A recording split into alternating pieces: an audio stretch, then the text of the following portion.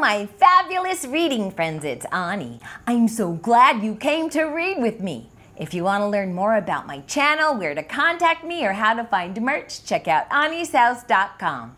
Are you ready for a story? Captain Coarsebeard is the fiercest pirate on the 7 seas. He's not afraid of anything. Well, maybe just one. Let's find out what it is as we read The Mighty McKraken. If you have a copy, go get it so you can read along with me.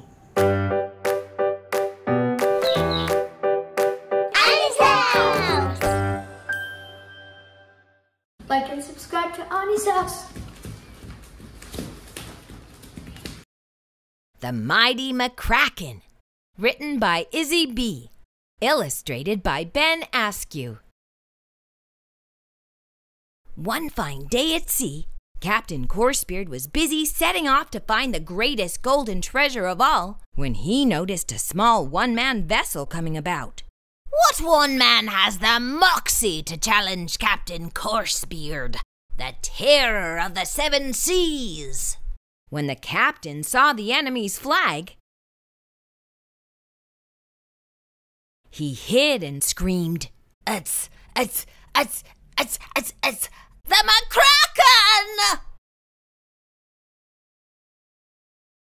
The crew huddled and hugged as a hook hung from the deck, hoisting up the McKraken! But the hook happened to be an umbrella handle which belonged to a little old lady. I'm looking for Gregory, she explained. We don't have a Gregory on board, and we don't take orders from frail old ladies. The pirate crew agreed with a blast of nasty burps.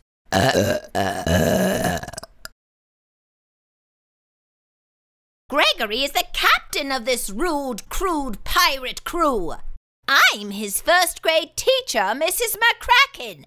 I hear he's been naughty. If you won't tell me where he's hiding, you'll go to time out. After a long time in time out, the first mate took Mrs. McKraken to Davy Jones' locker. Gregory? What did I tell you about hiding when we make a mistake? If you make a mistake, it's a piece of cake. To learn from it and make it great. That's better.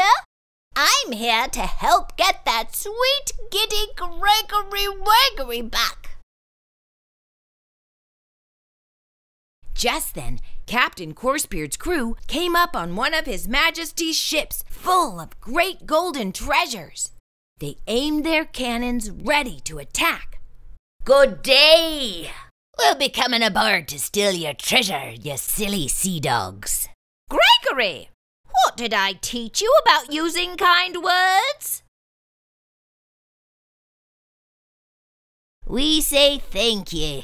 We say please. We never interrupt our teas. Can we please come aboard and steal your treasure? Oh, sure, the commander said. The crew swung aboard and the captain drew his cutlass. Now you'll be giving us all your great golden treasures. Gregory, what did I teach you about sharing? When we share, it shows we care. Sir, may we share some of your great golden treasures?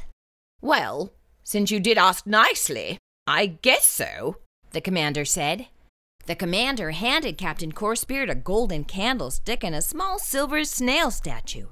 Definitely not the greatest golden treasure of all. Captain Coarsebeard grumbled. Arr! Gregory, what do we say when someone gives you a gift? When you get a gift, there's something you must do. Look them in the eye and say, thank you. Thank you, sir, the captain mumbled. Now, Commander, ye be walking the plank. Gregory, what did I tell you about picking on others?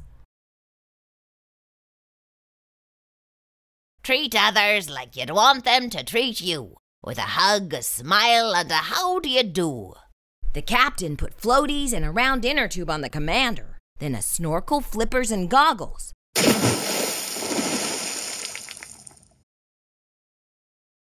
Well done, Gregory, Mrs. McKraken whispered.